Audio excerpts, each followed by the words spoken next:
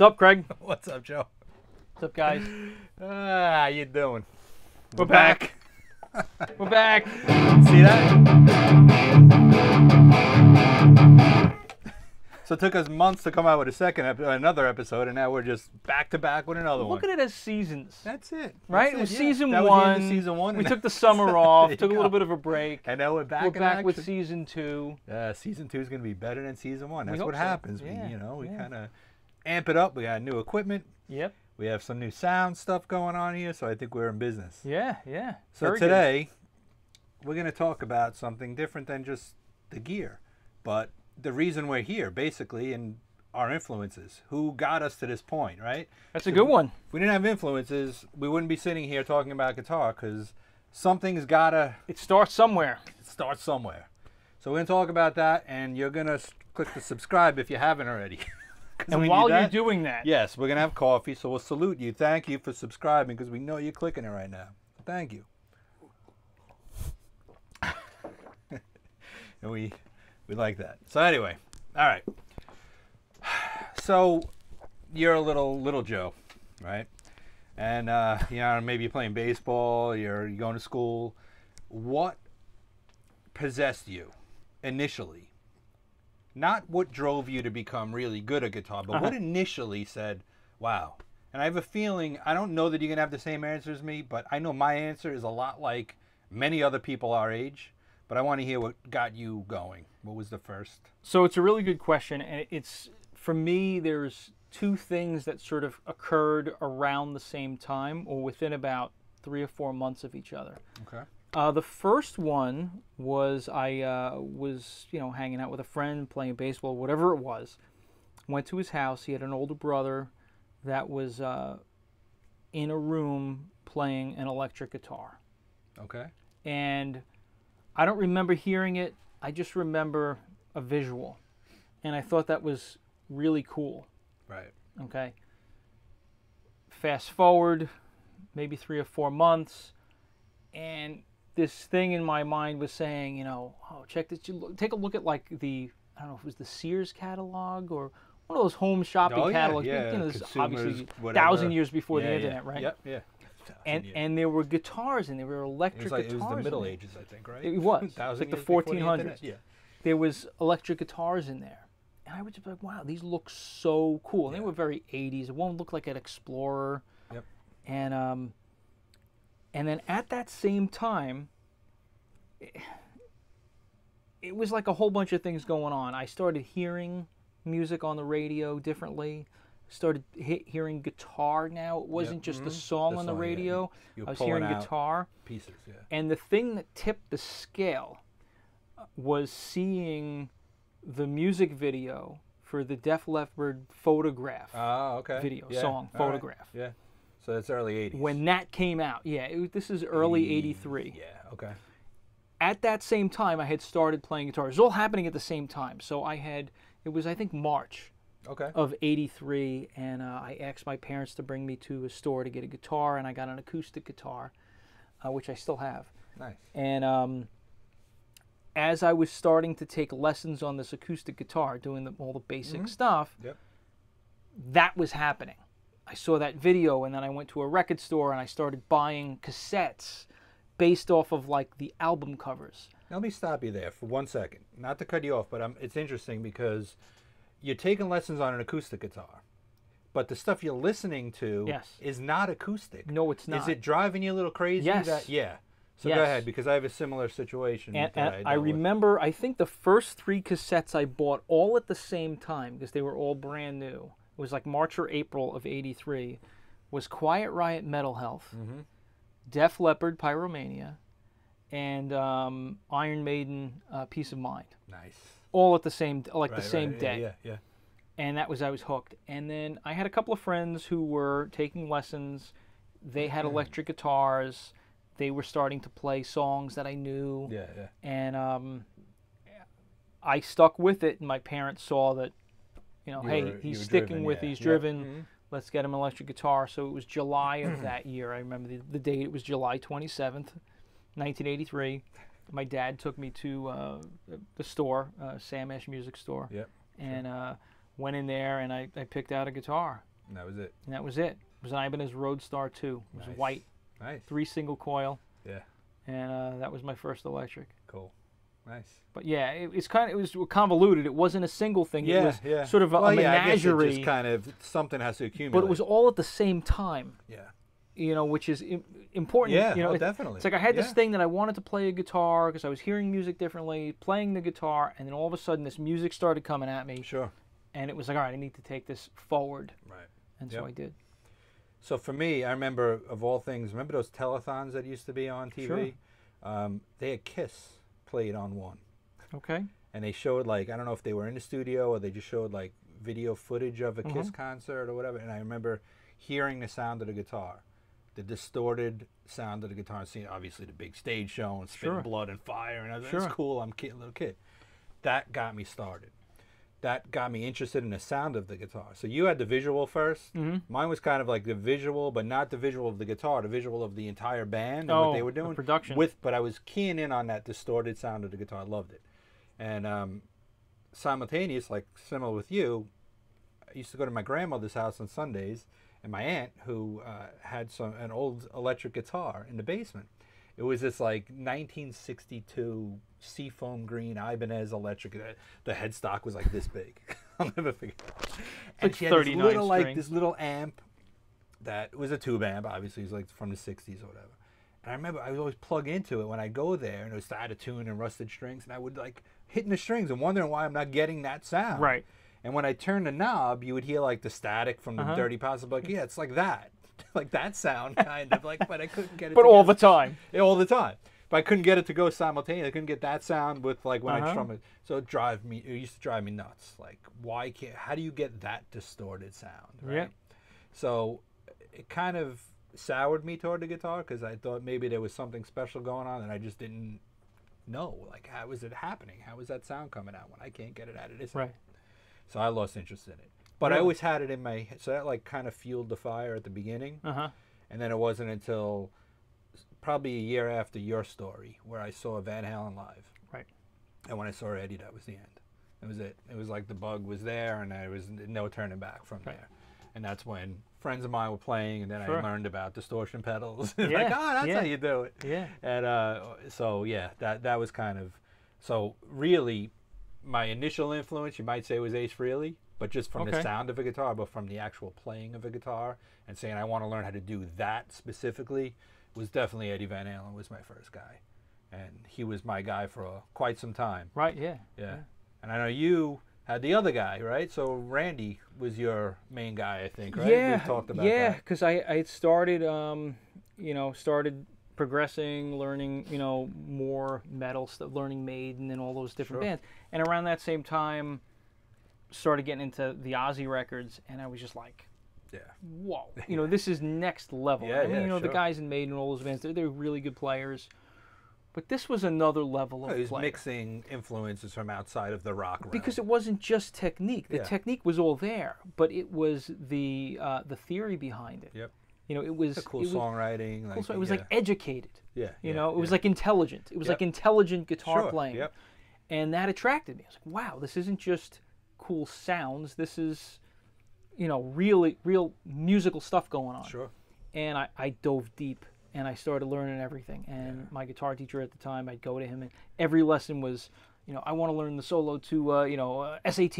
Yeah, you're driving or him crazy. Over the Mountain. You're driving or him crazy. driving him crazy, and I would practice it like mad Yeah. all day, every day. And just, that seemed to last for years. Yeah, same here with Eddie. I mean, and it's just digging into, there's not a lot, there's 2 albums basically. Yep. But there's I, a lot I of guitar playing. dissected everything. And still to this day, there's takeaways for me in a lot of different respects, from recording to, putting solos together, multi-tracking stuff, because Randy multi-tracked everything. Yeah. Just little echoes of things, and there's some of the solos that are on there are just, to me, some of the greatest that there ever will They're be. memorable, right? It's not just the technique. It's not just only those... memorable, there's a feel thing going. So my all-time favorite Randy solo is the outro to the song Tonight. Okay. which is on Diary of a Madman. Yep. So it's a slow ballady song, and at the last minute and a half of the song is like a long solo. Yeah. And it's a big long fade out, but it's perfect. Yeah.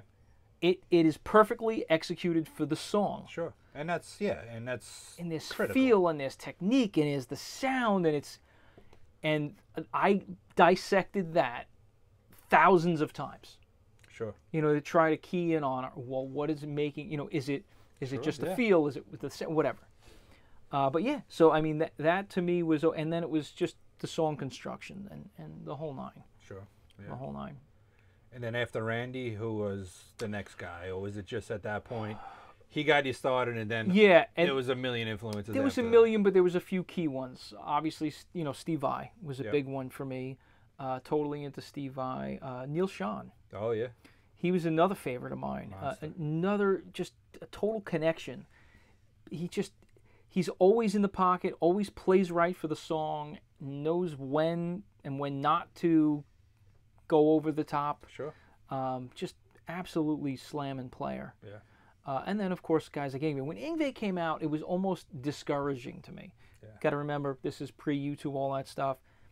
It just seems so damn Yeah. difficult. What is this guy doing? Like, It how just is he even seems doing? so hard. And then I started learning some of it. My teacher was teaching me some of the stuff, and I started to get a glimpse into it. And I'm like, wow, this is just, I'm gonna have to sit here for years. and yeah, It starts to take away from the joy. not only the joy, but the natural playing. Like, it feels unnatural when you're dedicating that much time to just getting the technique of it down. Right. To me, right. it just becomes not a natural thing anymore. It becomes more like a learned robotic behavior. Yes. Right. You Yes. lose a little bit of that. Right. It's like you're not playing music. You're just You're typing fast. You're you're, right. you're typing 100 words a minute now. right. Right. Right. And You're I not kinda writing a felt that story. way. You're not writing a story. You're Yeah, typing a just paper. typing the same word. Yeah, Right. not the same. And I'm not taking away from Yngwie Not by at any all. means. Not because at all. He plays. He's it. he's on his own level. So good at it Yes. that it is natural. Yes. But And look, that's a special. There are. I mean, if you want to talk technique now, technique is like through the roof. It's out of control. And there's people that make him look like he's not. Yeah, and that's the progression of it, right?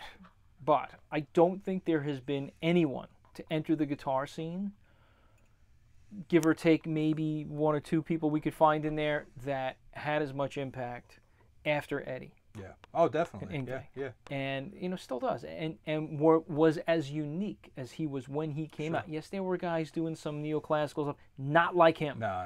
Not even No, close. you're right, You know, you're like right, you you're could talk right. about Yep. Blackmore, you could talk about whatever. Yeah. Different couple of levels. guys. Totally different. Right. Yeah. Right. Yep. And then later on, I got into like Al Di Meola. Yeah. Oh, sure. And that was like a big eye opener again. Sure, Like, wow, this yeah. whole fusion thing, Yeah. and this guy's smoking. Yeah, You know, yeah. and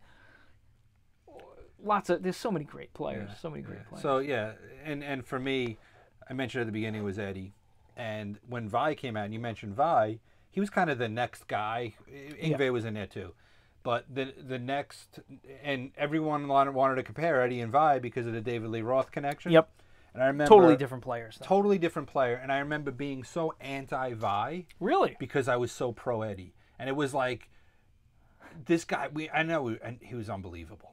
Vai's technique is absolutely insane. Yeah. But I would refuse to believe it. Like I would Really? like, no, Eddie Wow. rules. Eddie rules. You know, would be fighting people like at Sure, lunch, sure, like sure. at that age. And for whatever reason, I always appreciated what he was doing, but I felt like he was like the guy that was taking all the credit away from my hero. You know, Okay. so I just couldn't warm up to him at first. A couple of years after that, Nuno came on the scene. Mm-hmm. So this was like early '90s now, Yep. and that guy freaked me out. Like he was like just a different type of player than anyone else that was out there at the time. Like he had the feel, the technique, but his technique was different. Like it was sick, but it was different. It wasn't just like Yeah. he could do it, but he was he sort had of a hybrid. he was like the bluesy shred guy, sort of. Like I can't explain it. Yeah. But it opened me up to guys other than Eddie. Like, all right, Right. there's guitar players other than Eddie Van Halen Yeah, out there. Now, as that's happening, so now I'm getting into Nuno. So now I'm starting to appreciate Vai because now, all right, there's other guitar players. I got to warm up to this fact. So now I start taking guitar lessons from the local legend who is John Petrucci, right? Which at the time he was like, he had an album out, but he wasn't at the point, of course, that he is today. Sure. But you knew he was getting there. And he had a tremendous influence on my playing. So really, when I think of the 4 big influences for me, it started with Eddie. Well, you can talk about Ace, but Ace just got me into the sound of the guitar. Right. Eddie Van Halen, then came Nuno, then I warmed back up to Vai, and now I love Vai. I think he's one of the greatest ever. I can't get enough of the guy. And then, of course, John Petrucci, because of the personal connection. And, again, you talked about Yngwie being at the point where you were like, oh my God, this guy's ridiculous. That's how I felt kind of with John, because I go to lessons and walk out and they're like, oh my God. Tail between your legs. Yeah, like, what am I even bothering for? Right. But, it's kind of the double-edged sword. So it becomes influential, and at the same time, while you're there, you're like, yeah, I'm never going to be able to do this. But then when you go home to practice and stuff, you're like, I'm going to get this. So when I go back next week, I can play in front of this guy. You know what's really interesting? Like, you obviously you were taking lessons from John for a while, and I hadn't even heard him until the first time I really heard him was probably right before the Images and Words. I heard the first album, but not long before then. Within a year. Yeah.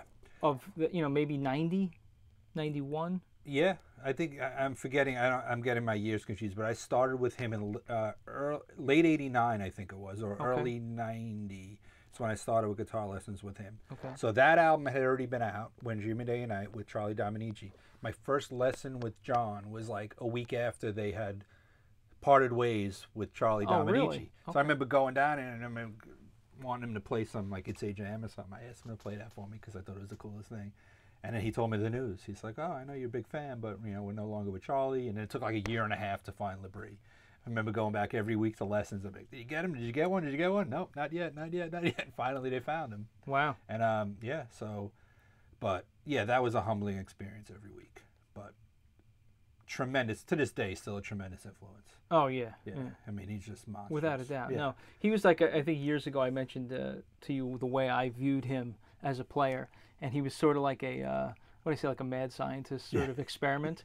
Like, let's throw in like one part technique, one part feel, one part, whatever. And in the world of these shred guys, when we talk about, you mentioned it before, that the technique has gotten completely out of control. But I think what separates a guy like him is his technique can rival any one of those guys. But as good as he is at that, is as good as he is at just coming up with the most beautiful melodic phrase, or the craziest bluesy type Stevie Ray little licks here and there, and his rhythm playing is monstrous. He's like just this massive combination of every great facet of guitar playing into one human being. It's insane. Those other guys we talked about, like Eddie's not going to play to that level, but he does his own thing really good. And but John, I think, can kind of do anything really. Sure. He's one of those guys. Yeah, no, without a doubt.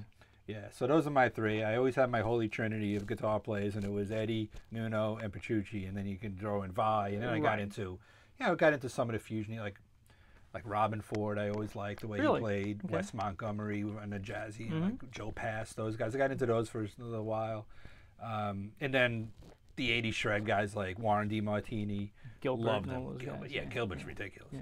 But it's cool because a lot of those players that we talked about, we've actually reviewed their gear. Yes. We did EVH stuff. We've done the Petrucci stuff. We've done the Nuno stuff. We did My Gem, the Vai, DeMartini. So all those guys, we've been kind of getting a little review in on all my influences. So I think that's why it's special. So no, it's awesome. And one other thing too is the local influences, like Friends. Oh yeah. Right? And I know we mentioned it in another episode, but that was huge too. Seeing friends in the neighborhood, playing guitar, and that was motivational to me. It's just like it drives you to the next level because you don't want to fall behind, right? No, you wanted to keep up. exactly. You wanted to keep up and learn from each other and kind of get ideas and throw them back and forth. And that was what's cool about it because it never felt competitive. Right. It was just more like, here, check out this lick. Oh yeah, what would you do there? And then you learn that way.